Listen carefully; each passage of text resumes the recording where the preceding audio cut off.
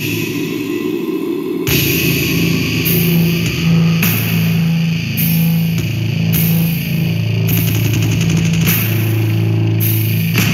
what's up, Chanel? Welcome to a new episode of Vital Vlog. And today we are blasting Louisiana's Grave Ritual-Morbid Throne. Originally from Alabama. This is some absolute awesome fucking death metal. If you dig fucking early incantation, especially Onward to Golgotha, yo, get in the Grave Ritual. You are going to eat this fucking beast up. This is straight up old school, filthy, fucking wet blanket death metal. I love it. Like, the artwork pretty much sums up what the album sounds like, and just great, great fucking stuff. And I can't wait to see these guys at the end of the month as well at the Dark Descent Records 8th anniversary show, alongside Spectral Voice's record release show, which is going to be great. And speaking of Spectral Voice, I wanted to go over one of their biggest influences, one of my favorite bands, and one of my favorite albums, dISEMBOWELMENT-Transcendence, Into the Perennial. 1993, Relapse Records original version. Purveyors of fine grind, that's how you know. But that has nothing to do with the tunes on here. From the Tree of Life and Death, you just have 7 tracks of some of the most atmospheric, heavy, fucking awesome, oozing with fucking atmosphere and ambience funeral doom slash death doom tracks. This is a work of art. This is what a legit 10 out of 10 album sounds like. And for We Will Not Pass This Way Again.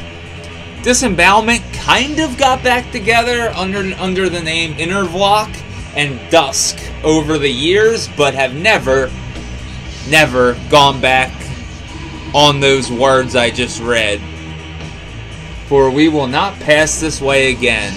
You will not see Disembowelment play Disembowelment.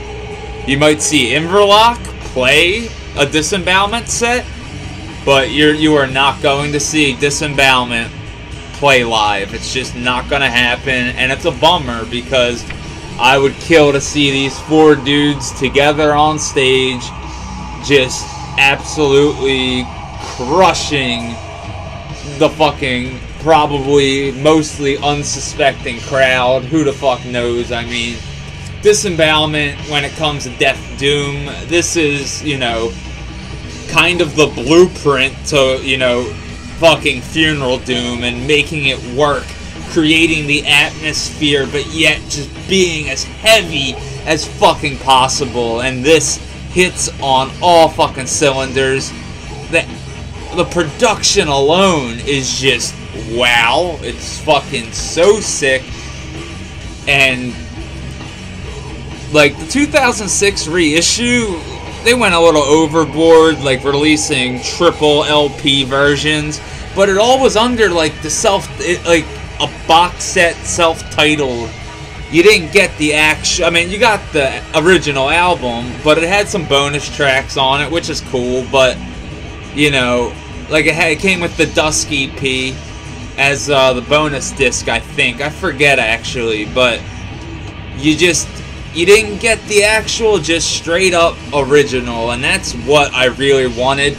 Ever since I first heard this on one fateful car ride, on cassette, I was just like, yo, this is legit terrifying sounding. And my friend even said, he was like, hey, you want to hear the scariest band ever? And I was like, what? Like, yeah. And I was just drug in by this fucking atmosphere that this album just surrounded itself in. Like, from the insane sounding blast beats, which I've still, the only other band I've heard really fuck with that type of like weird sound is their other project, Intervlock. Like, but when it comes to some of the other, like especially like the guitar effects and stuff, Spectral Voice do it so fucking good. Like, as much as I love their Gotham's fucking Stream from the Heavens, this is right neck and neck with it. Like, this is so fucking good. The sadness, the heaviness, and just, you know, fucking just...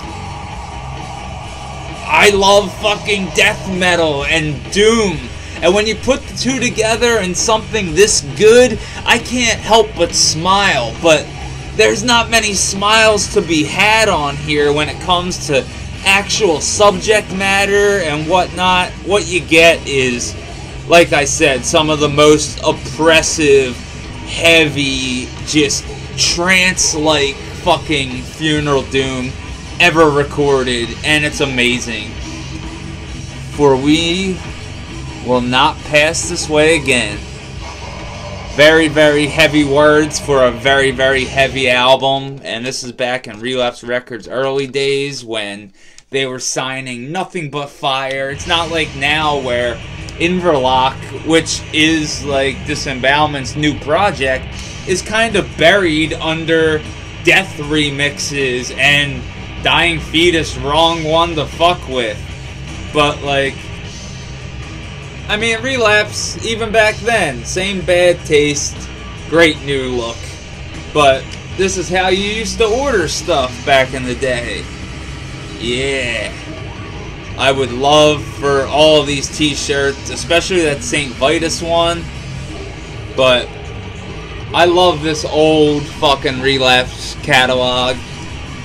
And just some of the bands that used to be on Relapse. Like, here's fucking Winter's Into Darkness for $14. Sinister, Cross the Stick, St. Vitus, Righteous Pigs, Repulsion, Pugnant Stench, Monstrosity, Incubus, Incantation, Master, General Surgery, Dismember, Disembowelment, Dusk, Deceased, Death is Just the Beginning Compilation Volume 2, Benediction, and I'm not sure if this is just, you know, some of the other labels they were dealing with as well. I forget who was on Relapse, who wasn't. I think this is Relapse's actual lineup at the time, but